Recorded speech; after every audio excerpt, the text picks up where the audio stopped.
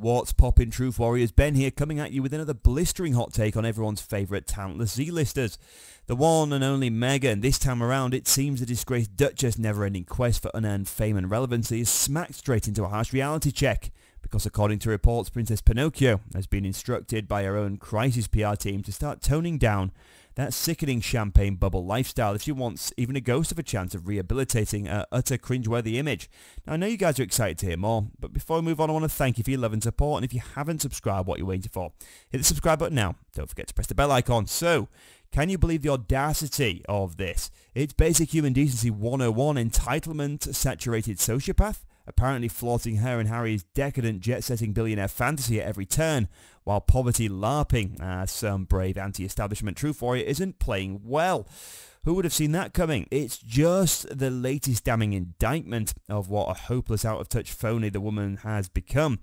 This former starving actress clawed her way into royalty, only to completely fritter away any goodwill or public sympathies by embodying the most loathed stereotype. I mean, has there ever been a more transparent, cringe-inducing grifter than Meghan, with woke common yearnings to breathe free? This broad turned the sacred institution of British monarchy into her own personal revenge porn publicity tour for fame and fortune. Delusions of grandeur doesn't even begin to cover it. And now she's out here having to be commanded her own PR crisis. Out of touch brat, as she hopes to stop hemorrhaging the few remaining wisps of public goodwill, still keeping her D-list celebrity engine operational. That's legitimately what we're at right now.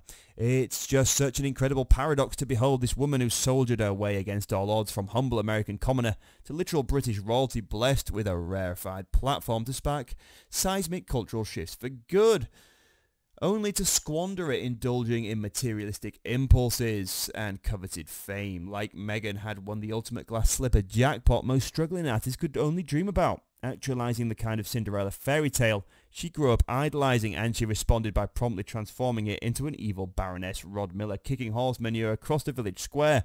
The ego trip of a woman simply couldn't stay focused and humble enough to leverage her societal influence. She simply embodied every bougie excess she claimed to be morally against. The garishly expensive designer wardrobes, the carbon-puking private jet soirees, the out-of-touch with reality privilege porn.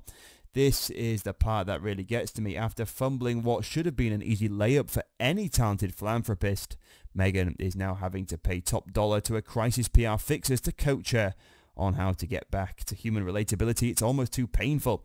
Like, how disgustingly devoid of any sense of genuine humility and self-awareness do you have to be as a human to lose a grip on reality that far?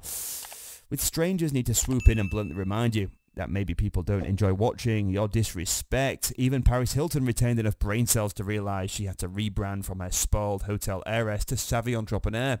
So what do you guys think about the news? Let us know in the comments, and we'll see you next time for more royal news and analysis. Goodbye for now.